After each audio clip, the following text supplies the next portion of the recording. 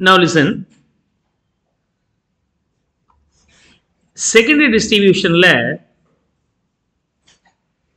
now I'll deal with the direct distribution. Secondary distribution, direct distribution deal. Question number 1.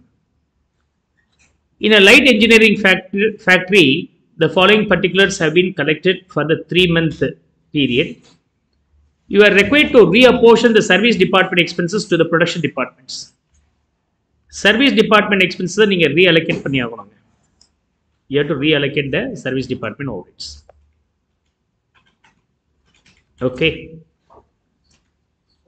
Other expenses as per the primary distribution is there.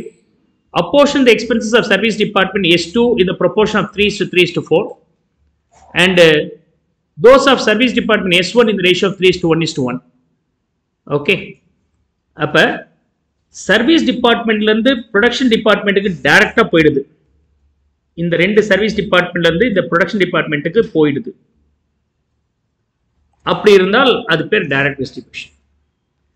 ஒரு service டிபார்ட்மெண்ட்ல இருந்து இன்னொரு service department போகிற மாதிரி இருந்துச்சுன்னா அது பேர் ரெசிப்ரோக்கல். இது மாதிரி இல்லை, டைரக்டா சர்வீஸ்ல இருந்து ப்ரொடக்ஷன் மட்டும் போயிருக்குன்னா அது பேர் டைரக்ட் டிஸ்ட்ரிபியூஷன். ரொம்ப சிம்பிள்.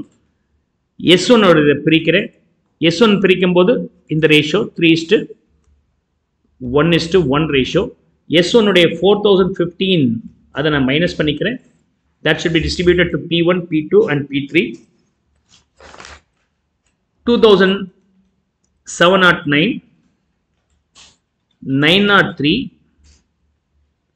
903. அதே மாதிரி S2 உடைய வேல்யூ